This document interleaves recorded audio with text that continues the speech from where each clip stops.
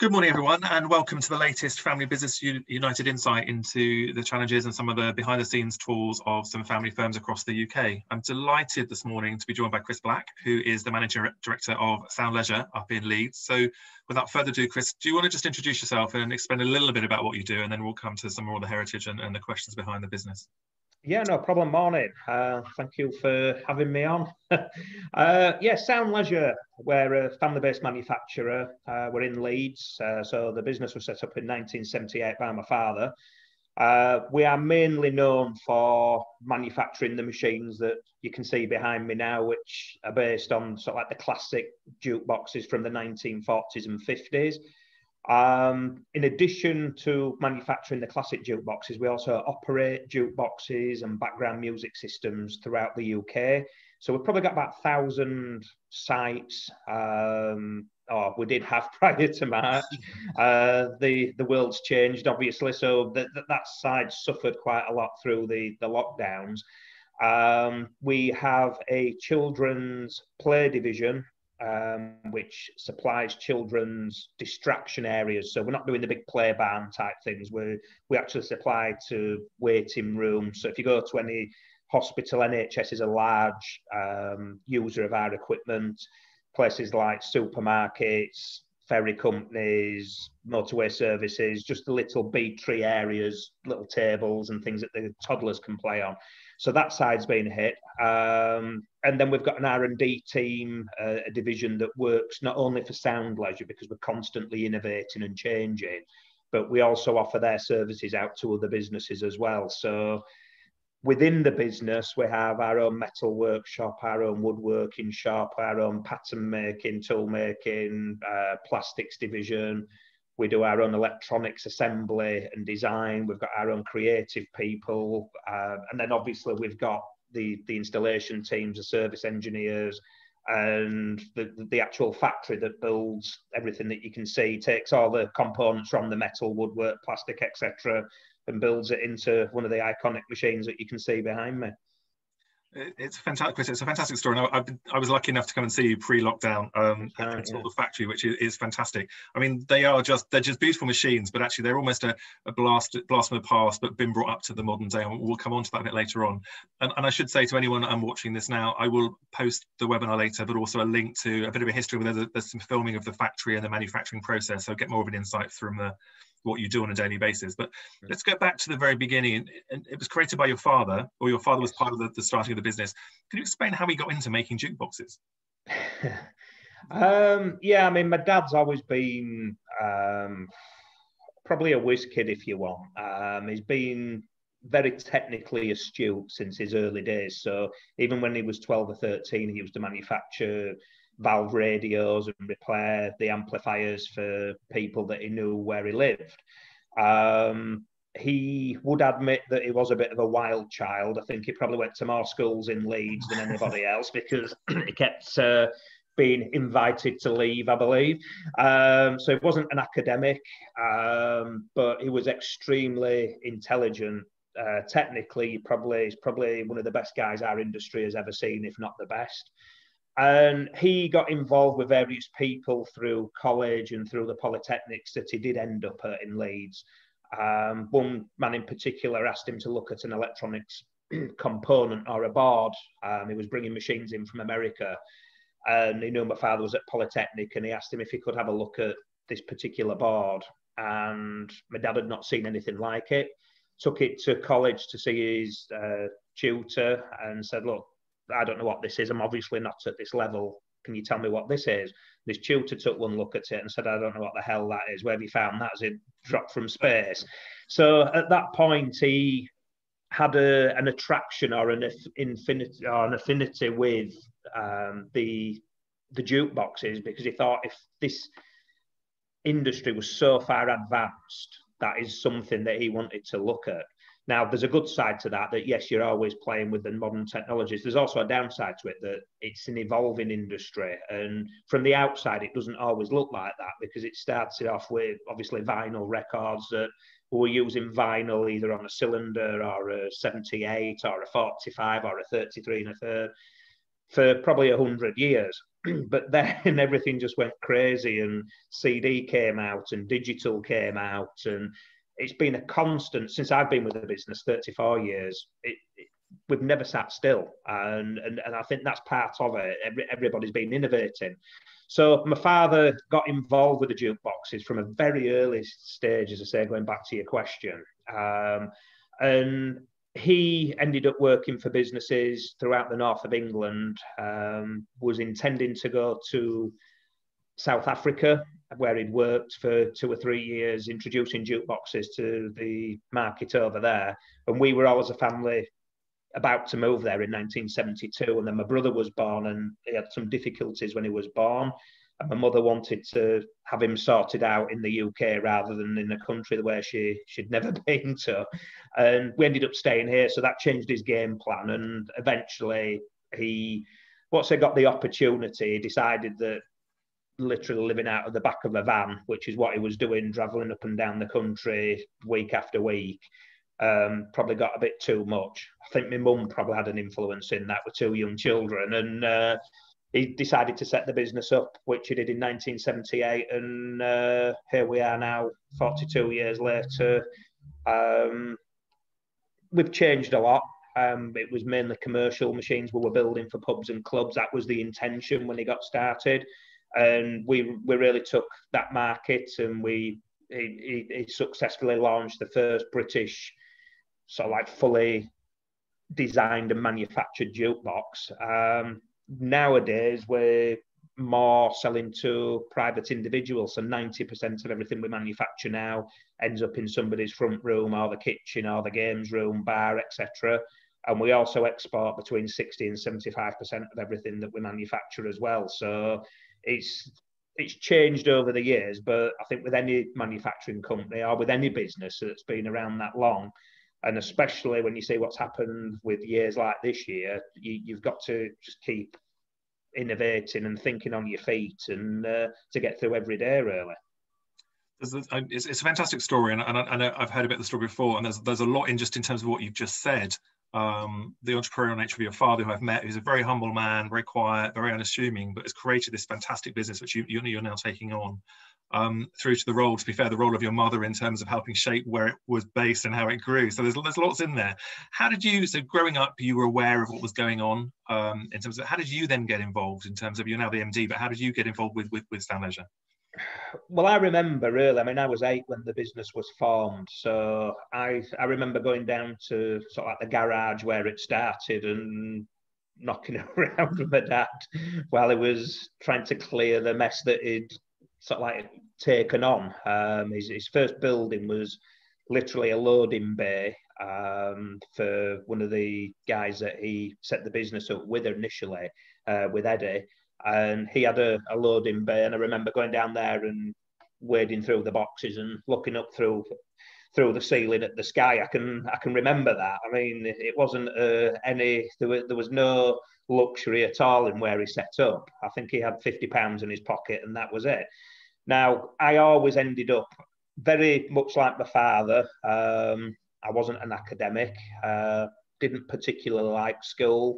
I went through the 80s with the teacher strikes, and I think I spent more time in the local snooker hall when we were kicked out on an afternoon to go do something for a few hours while the teachers were on strike. So I got through. I really am more of a practical person. So I wanted to go off and be a painter and a decorator, to be honest.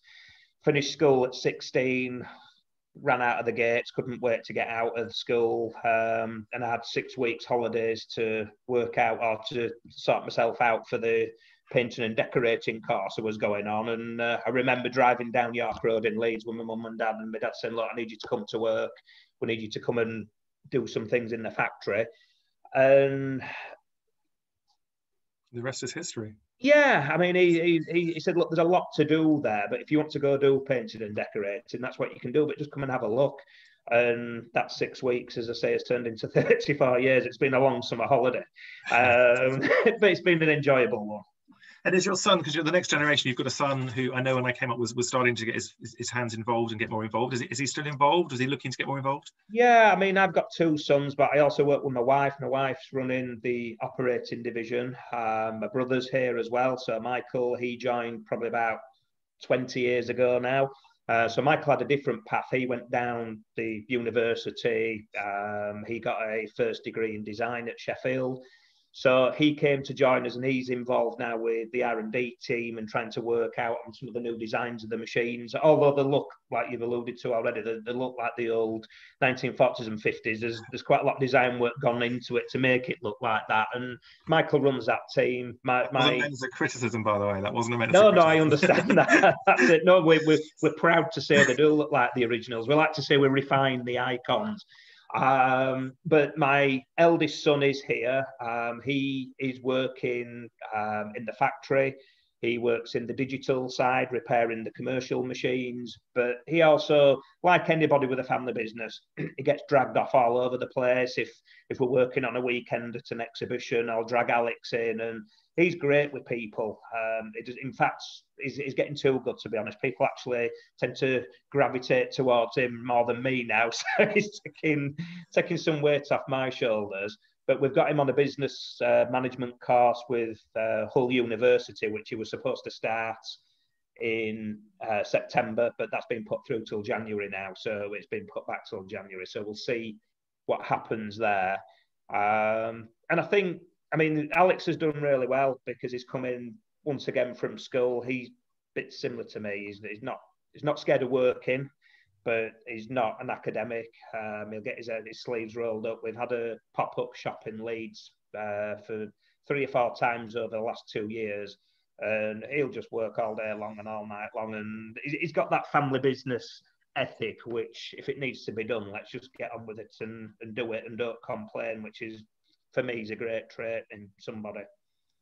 And it's great to see there are lots of family members, and I know I've met most of them, and it's a joy to see you working together. And the product, a traditional product, but you've really brought into the 21st century. And I think listening to you when you talk about the evolution of the business over 38, 40 years, you've been through some major changes because, as you say, vinyl became CD, pubs changed the smoking rule, so less people were necessarily going to pubs and standing at the bar listening to their jukeboxes.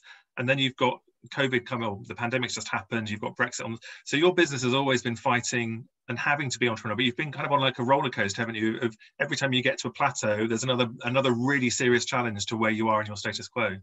Yeah, I think so. And I think that's probably something to do with the industry that we're in. I think the pub industry over the last 20 years has, well, like you say, it's been a roller coaster. We've had the smoking bans. You had things like Sky TV, strangely enough, that nobody can complain about. You had the drink driving. So, I mean, when I started, everybody used to go to the pub, have a few pints and drive home. That was the first thing. And it's, what shall I say? It's matured in a way. There's always some casualties. It just seems to be the jukebox side of it's always been a big casualty because the smoking banning, I think that was 2007, that had a big impact because people got to a stage there where Sky TV was becoming more prevalent. They were saying, look, if we can stay at home, we can smoke, we can drink cheaper, we can watch sport on TV, we'll get people round. In a way, we looked at that, and it did bring up a new opportunity because we set the children's play division up at the same time because we were thinking the tap rooms are closed, the pubs just have to do something different to bring clientele in, and it may go child-led or food-led, and which is what's happened with the majority of the sites. And we did really well, and the children's play division took off. Initially, Michael ran it. Then we brought Kath, my wife, in to give us a hand because it got to a stage where it was growing so big so quickly that we either had to shut it down and concentrate on what we were doing or build it and grow it and do it professionally. And we brought Kath in and she helped. And then we brought salespeople in and that side's grown and grown until COVID hit in March, and that side literally is on ice at the moment because I say the NHS is the largest customer. Strangely enough, they've had a bit more on their minds for the last 6 or 8 months. And then other industries such as the ferry industries, where we're just getting going with there. We were just looking at some big deals, but that's all been turned to freight now. So strangely enough, wagon drivers don't want to play with kids' toys. So that's put the nail in that one. But look, that will come back. We're positive that will come back. We just have to ride that one out. Yeah. So we've always had challenges, but I think as a business, we are used to those challenges. That's probably, in a way, what makes it exciting. I mean, I don't say it out loud too much, but although we've had a real tough 6 months, it's been a fun 6 months in a way, because we have had to get up every morning and think, right, what we're going to do, how we're going to use these people, what we're going to manufacture to get through this month. And we've done all sorts. I mean, I can't even tell you about some of the stuff we've manufactured, but it is, we've joined the cause, let's say, and we've turned our skills to all sorts of different things, and we're still here. Who knows what's around the corner, but I will say that whatever does happen, and none of us know with businesses really, with Brexit and with what's going on, we don't know how long this will last for. But we'll give it a good shot, and we won't go down without a fight. And the intention is to keep battling through every day and employing the amount of people that we've got now. And you're obviously from Leeds, Yorkshire based. The community is really important to you, isn't it, in terms of giving back and actually supporting your local community? And that's part of the ethos of really who you are. Yeah, I think so. I mean, look, I think we've got our family in this business. My mother did work here as well until me and Kath had kids, and she retired to look after our kids so Kath could come in. But we've also probably got 7 or 8 other families that work within the business. So we've got a team of between 70 and 80 people, depending on sort of like the time of year as well. But you can see we've got a core team of 75 people. I know there's at least 7 families there. We probably were up to 9 2 or 3 years ago, but we do have people now and again want to retire for some reason. They've just left the kids here, or the niece and nephew here. So there is a family feel which is good. That gets you through times like this, because sometimes you do have to ask a little bit extra of people. And I think they understand that we've always sort of like treated everybody as family, and sometimes we have to go through the rough times together, and we can't give everybody everything they need, but that then gets paid back when we can. So I think the tough thing at the minute is we've been through a rough probably 2 or 3 years, because we've had Brexit hanging over us. So that's affected sales, especially last year, throughout Europe. This year was the year where we thought we've got a good 10 months really of pure, just let's crack on and build the coffers up again and get going. Obviously, the rug got pulled from under our feet somewhat, but we're doing all right. We also spend a lot of time working with the local schools, local UTCs, the university technical colleges. We have some great partnerships with them. So when we're allowed to, we have school visits around the factory. We run competitions for designs. We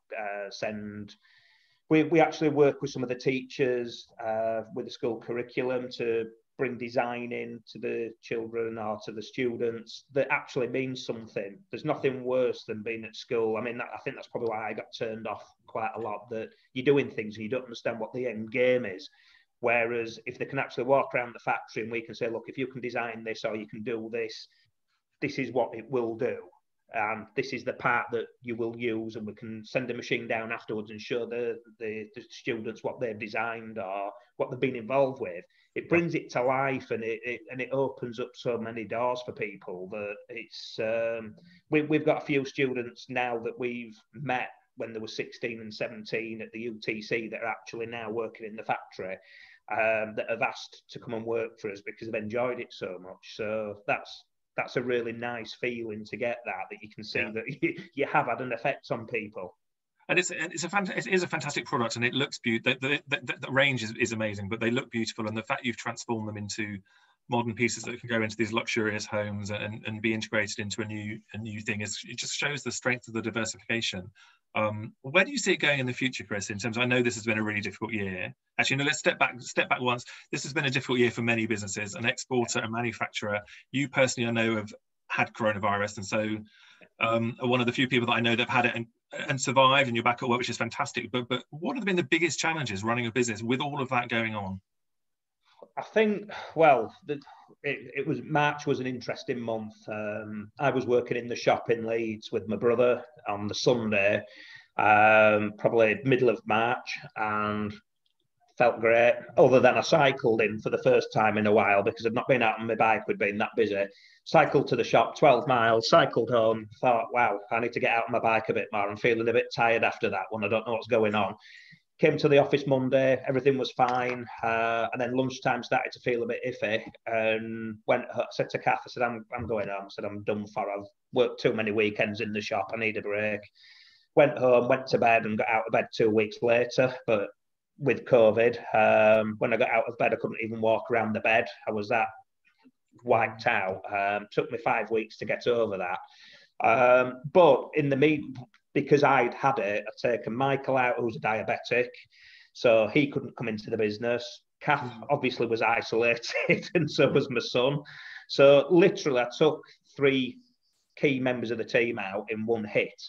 Left my father here trying to work out what the hell was going on with everybody, and it was a mad time. We got through it. I think, as we're looking now, you look back and you think, like everybody else, I mean, everybody's gone through different scenarios. I think our business, because it's so diverse, it's been literally for the first time like running 3 or 4 separate companies at once. Normally they all gel and they've all got some kind of interaction, but every division has been hit completely differently. So for the first time, being an exporter didn't really help us because the whole world shut down. So we had 4 people left in the factory to get an order out to China. And we literally said, if we can get that order out, that'll give us some cash to get us through a couple of months, which was what we thought it was going to be. That would help us through. So we got the order to China out and then shut everything down. June and what we were in May and June, Kath was talking to all sorts of people from PPE. We did all sorts. As I say, I can't say online what we manufactured. I'm under an NDA, but let's just say it was an interesting and varied production line that we had going. And it that's got us strength through. to you, isn't it? That's strength to you, and similar to other family firms where you're flexible, adaptable, and you respond. And the team come together, not just the family, but your staff, which are part of your bigger family, all come together to make it work. And I think they all worked, and I think like everybody else, we've seen members of the team where prior to lockdown were shining stars, and they sort of like fell into a hole and just were scared stiff to come out. We had other people that were at a lower level who became superstars that were just like, right, let's go do this. We all want a job and let's all jump in and help. And so I think like everybody you speak to, especially in manufacturing, it's been an enlightening phase, let's say. It also, for us, gave us time to sit down and look at the business and say, look, this bit really has been struggling for quite a while, or this bit's flying.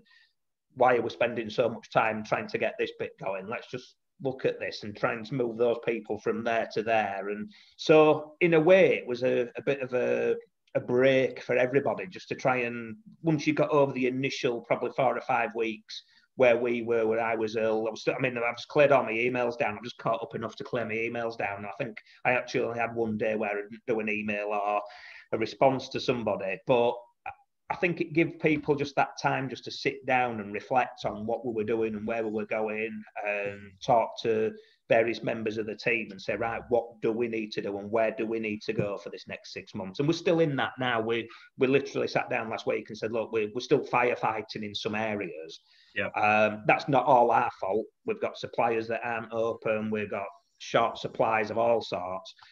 But now we need to start planning again and start saying, right, in 6 months' time, where do we want to be? Or in 3 months, what do we need to bring into the business now? So we're actually, a few people have taken early retirement, a few people have taken redundancy, but we are now actually employing people again as well. And because the business has shifted, into different areas, or we want to strengthen different areas, then look, really, we need somebody in there to drive it now and try and push through.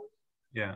That's fantastic. I mean, it's fantastic to hear that there's a positive. I mean, I've heard a lot of positive stories in the last couple of weeks, and the volume of news stories coming from family firms has really grown. So I think it's fascinating listening to you and that you've pulled together, but I've also heard a lot of people saying they've used a little bit of time, and okay, financially businesses have been hit, and you can't ignore that. But actually, a lot of business owners will say, actually, we never have time to focus on the business and the strategy and press a pause button.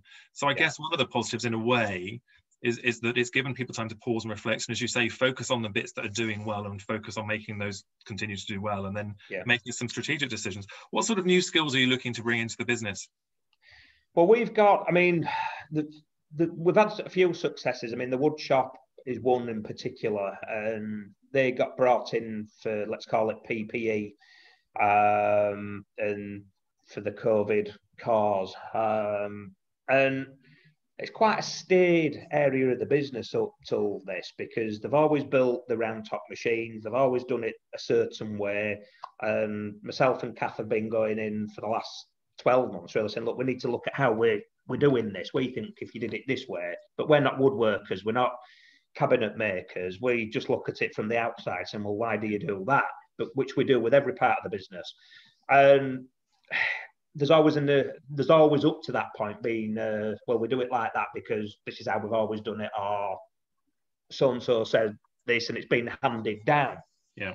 So our mantra, if you want, is look, if change, and if the change doesn't work, great, you can go back to how it was, but let's just keep tweaking. And I think one of the areas that really has improved since the lockdown is that wood shop, because one of the products we were building, I think the first week we built 25 a day, and we couldn't get above 25 a day. So we all sat down. After the first week, half the lads in the factory were about to walk out. They just said, we just can't do this. It's impossible. So we got them all together and said, right, what about if we do it this way, this way, this way? Right, we could try that. Yeah, okay. But then over the week, 2 weeks, 3 weeks, they were actually coming to us saying, right, we think if we do this, we could do it this way.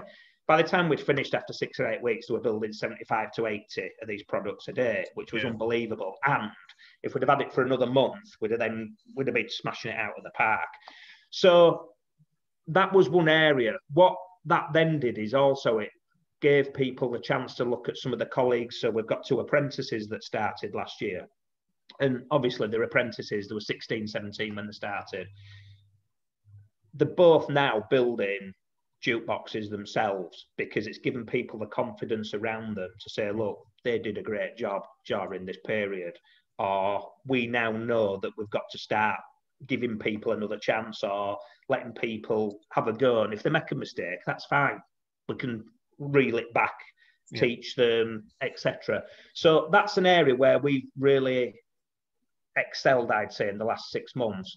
So that's what we're looking at doing now. So we're bringing more, we want some more apprentices. I need one for our accounts division, which obviously it's nothing to do with bolting bits together, but it's still an important part of the business.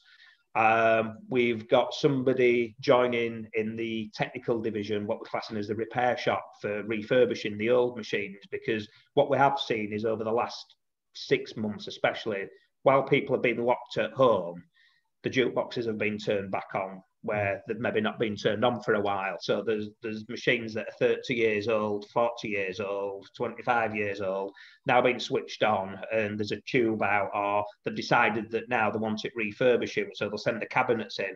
So we're setting people on in that area as well. Okay. So we need somebody in our stores division, trade counter. So we're now putting people into these places. We're just getting job specs written up now to try and what we're doing is, rather than having standalone jobs, we're trying to merge some positions where we can say, look, we can put somebody in there that'll be able to do that. It's not a full-time job, but then they'll be able to help in this department, which will free somebody else up.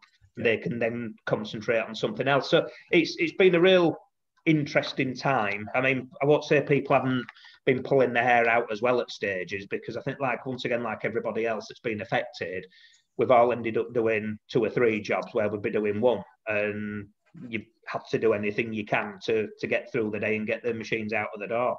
Yeah. In terms of managing that time then, Chris, in terms of you personally, you work with your wife. So you obviously live with your wife. Yeah. Going down the wrong path here. But how do you manage that family business? So has family been, the business all been all consuming for the last 6 months? How do you get a break? How do you, as a leader in a family firm, give yourself time and be nice to yourself, to give you time to be focused 100% when you're at work? Do you have time to separate, and do you have time to take time out? I think normally we do.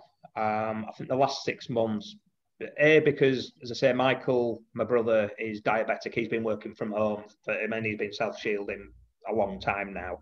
And he's working from home now still. So we've not seen much of him. He's been in maybe half a day a week just to call in and see what's going on. Yeah. Me and Kath have been working 15-hour days. We've just had our first 2 days off, Friday and Monday, because Kath decided we were moving house. So we've thrown that in at the same time. So we had Friday and Monday off to try and prepare for that. So, which was good because. So who's the boss, Chris? Pardon? So who's the boss? Oh, we'll. You don't have to answer that. You don't have to answer. We share that. But yeah, look, it's. I mean, I'm thinking this weekend it'll be time to get out on my bike again and do that. But look, it has been hands on. It has been full on. We've blown our minds this last 6 months. We know you shouldn't do it, but when things are changing so fast.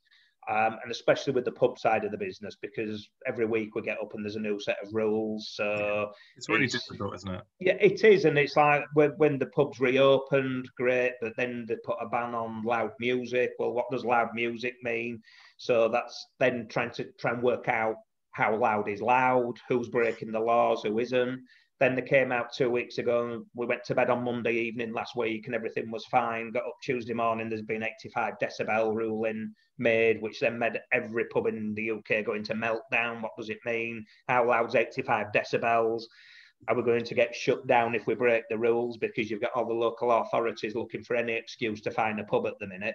And it's really just been full on. But as I say, it's been full on, but I quite like it as well because I was going to say, has there been any fun? But it's all been fun. It's been exhausting, but it's been fun. Obviously, you've got the financial side of it where you're looking at how much you're not bringing in and trying to balance the books. That's not the fun side, but the fun side is trying to get through it. And I think it's like we sat down probably 2 months ago and said, look, this is like starting a business again. The only downside, it's got the overheads of a big business with all these people. And that's the hard bit. It's trying to control that side. The fun bit is getting stuck in and saying, look, there's an issue there and we need to solve it. Whether it's on the classic side where it's getting components or whether it's on the operating side and you're trying to get rid of the loss-making sites as fast as you can so it's not draining your funds. But yeah, it's been fun, all right.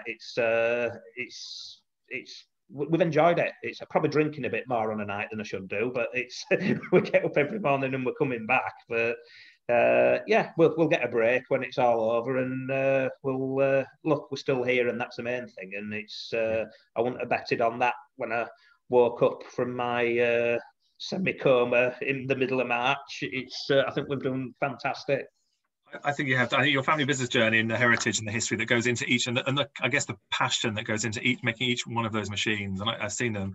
I just want to end with one other question in terms of the diversification, because I know there's one machine that I saw that goes to show the sort of the variety and the way that you adapt to markets, and that you make a bespoke magazine machine now for Harrods. Yeah, we do. I mean, the bespoke side, we've been really pushing this. I mean, for people that don't know jukeboxes, there are only 2 manufacturers left in the world building the classic style machines. So there are other manufacturers in the world manufacturing commercial jukeboxes that go into pubs. We did that until 2016, and then we sold that part of the division or the business off. We could see, or we felt there was a decline in the pub industry for people putting money in jukeboxes. So we did a deal with an American business, which we now, it was crazy. There were so many people coming into the market, and we just said, look, this is mad. It's just, there's too many people here. Everybody wants to build it for nothing. There's no money to be made from a manufacturing side. So we were approached by an American business who wanted to come into the UK market. They really didn't want to go head to head with us because they knew we had the name. So we did a deal with them to supply their machine. So we now sell their machine and we also support it technically within the UK. From the classic side, we just want to grow that side more and more. We diversify like there's no tomorrow. We've got some new product coming out next year, which is a real step away from jukeboxes as you see them now, as you imagine, with all the bright lights around them. So we're going to a more furniture-based product like the old consoles. But we've got some nifty ideas, and it's looking pretty slick at the minute. And we'll be launching that within the next. It'll get launched prior to the end of this year, I'm sure. So there's some exciting times ahead on that side. And it's actually really interesting, the positivity that you talk and the smile on your face when you talk about your jukeboxes, and actually the innovation and the new things. There's always new things down the line, and I think for me, you're a classic family business. You've got lots of family members involved daily, kind of rolling their sleeves up and getting involved in all facets of the business. But you're well structured, you're well governed, you're well managed. But your deeper team and your stronger, wider team is really supportive. But you still have all the energy you need to drive and lead the business forward. And just to see your eyes spark when you talk about the latest developments is just the passion's in there, isn't it? Yeah, thank you. Yeah, it is, because it's what we do, and we're always looking for that next thing. I think every time we've looked back when there's been a problem, whether it's a natural disaster, like if you want, like we've got now with the thing. When I look back, it's always been the R&D and the innovation that's got Sound Leisure through it. So we had the smoking ban, then we had the big crash in 2008. It's always been something, when you look back, that something was just coming out or something had been developed, so we could roll back and go, look, we could use that now, or we could move into that. And I think that's what keeps it fresh. We're not coming in every day and doing the same things. But going back to the bespoke machines, because as I said, that's where we started, and I lost my track of it, but there's 2 manufacturers in the world. What we're trying to do is go high end. We're not bothered about building the cheapest and going mass market. We want to be the best. I believe we are the best. We are getting into a market now where people are ringing up, and we've just had orders for 2 machines from one man in Australia, and he's spending £20,000 a machine, but we are building him a bespoke machine that he will have the only 2 in the world. There are people all over the world that want something unique to them, that's built to their specification, that will fit in their area that they want it to be. It will be that stunning centerpiece for their room. And that's what we're doing. So we're not, if anything, we're trying to probably build less, but go more bespoke and more tailored to a customer's requirements. And we can charge a little bit more for that because they can't get it anywhere else. And that's where we are. So I've just been looking at the designs now. We've got the new custom shop logos coming through, and we're going to custom. When you buy the Sound Leisure machine now, you get the classic jukebox. Well, if you're having the custom shop, we're going to town on it, and it'd be like buying a Bentley or an Aston Martin, or we're really upping it. And that's what we've done with the Harrods machine. That's an exclusive machine for Harrods. You can't buy it anywhere else in the world. There will only be 50 of them made. Yeah. So when they've sold, as well, isn't it? It's stunning. And the nice thing is, in 20, 30, 40, 50 years, it'll be worth 3 times more than it is now, whatever. But that's not why people are buying them. They are buying it because A, they know it's hand-built, it's British, a lot of it, that's got a lot to do with it.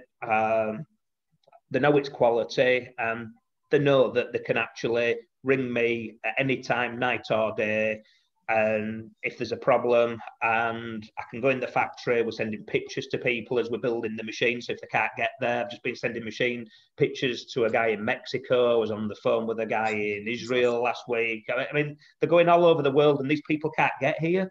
And we can walk around the factory and do a call like this and take the laptop and say, look, there's your machine, and Jim's building it, or Dave's building it, and he's signing it on the back for you now. And it's part of it, and it builds up that heritage, if you want. I think that's a fantastic way to finish as we're running out of time. But it's a pleasure to talk to you, and I'm so thrilled that you've recovered and that the business is gone and you're doing loads of different things. The products are fantastic. And I think it's tantamount really in terms of you are a great ambassador, not just for the family business sector, but actually for British manufacturing and putting British manufacturing on the map. So to be a world-class manufacturer like you are, and to be one of only 2 making the products that you do around the world is a great success. Your dad must be really proud of what he's created and passed on. I think we all are, and I think that's what you pick up from all the team here. They're all proud of it because they all know what they're doing. It's not something that will be in a tip in 5 years. These things will be handed down through generations. They will be used daily by people. The letters, the emails, everything we get in. If you look on the Classic Jukebox Facebook site, the messages we get from people and the enjoyment they get out of owning one of our machines is, why wouldn't you be proud? It's great to be part of their lives as well as ours, really. Chris, that's fantastic. You've been a star this morning. Good luck with the launch of all the new products in January. I can't wait to hear all about them. And keep safe and well. It's been great speaking to you. Thank you very much. Take care. Thanks, Chris. Cheers. Bye.